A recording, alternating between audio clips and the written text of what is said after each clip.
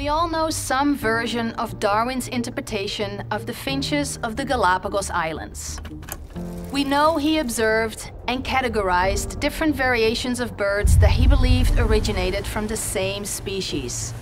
He later developed the idea of survival of the fittest, the success and replication of particular variations that best suited their specific environment. It is perhaps the simple logic of this theory that allowed it to gain wide public understanding. These days, we also better understand the genetic basis of this process and the role DNA mutations and their survival through the characteristics they provide for all animals. But do we understand how these simple principles apply in a different context? Like, for example, why the interaction between these evolutionary mechanisms and insecticides creates such complex problems for us? Let's apply Darwin's evolutionary principles to a problem that directly affects billions of people: mosquitoes. This is ASU.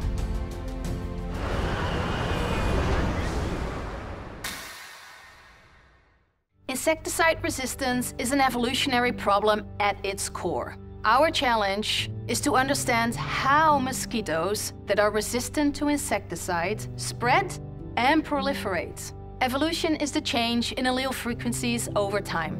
Insecticide resistance evolves through adaptive evolution by natural selection. We will break this process down in two main components: mutations and selection. Mutations are the fuel of evolution. Without mutations, there is no variation. And without variation, there can be no natural selection. Mutations occur, by and large, randomly in the genome as a result of errors in replication or repair. These mutations are most often harmful or at best neutral, but sometimes they have a beneficial effect, such as a mutation that confers resistance to insecticides for a mosquito. In any given population of mosquitoes, there will be a range of susceptibilities to a given insecticide. Such mutations could be single nucleotide changes in a specific gene, but they could also be larger changes, such as gene duplications or deletions. Mutations are extremely rare events, with estimates being as low as 1 in 100 million in any given location in the genome. So you might wonder why resistance could be such a problem if mutations are so rare. Well, there are many mosquitoes in a population, and these mosquitoes have a relatively short generation time. So compare it to your chance of winning the lottery.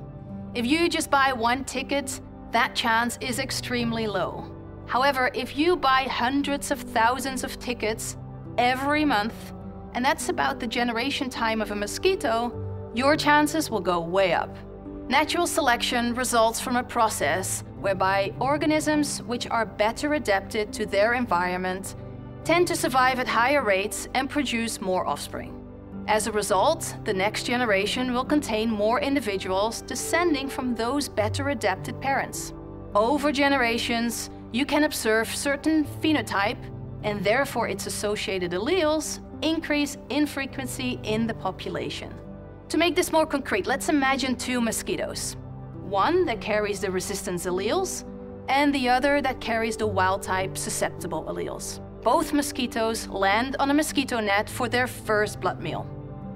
The resistant mosquito successfully feeds through the net and flies to the wall to digest the blood.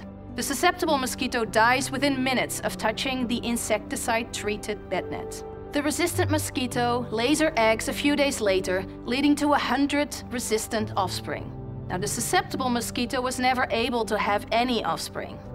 As you can see in this simple scenario, the frequency of resistance rapidly increased within one generation. However, the story is not always this simple. First, resistance is not always perfect, and mosquitoes carrying a resistance allele could still be impacted by the insecticide.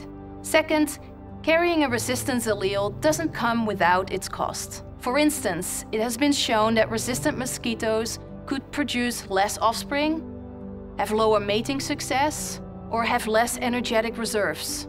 And these fitness costs could be the result of the mutation that impact the normal function of the gene, or as a result of an upregulation of resistance-associated enzymes. and these are costly to overproduce.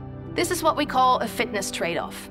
Resistance is beneficial when insecticides are around, but it could lead to a lower fitness in the absence of insecticides. It is hypothesized that mosquitoes may evolve compensatory mutations that limit these fitness costs. We observe this in other organisms, such as antibiotic-resistant bacteria, but such evidence in insects is scarce, and whether this occurs for mosquitoes is still an outstanding question. Taking all this together, whether insecticide resistance evolves depends on how big the fitness cost is and how many mosquitoes are exposed to the insecticides. The more mosquitoes are exposed and the lower the fitness cost, the faster the spread of resistance. Charles Darwin was definitely not thinking about mosquitoes when he developed his early work in understanding evolutionary change. Yet, this is now arguably one of the most crucial areas of understanding for humankind. Analyzing how insects and bacteria respond, change and adapt to the agrochemical and pharmaceutical obstacles we put in their way is critical for the future of our species. Darwin started the process, but it is up to us to keep adding the knowledge. This was ASU. Thanks for watching.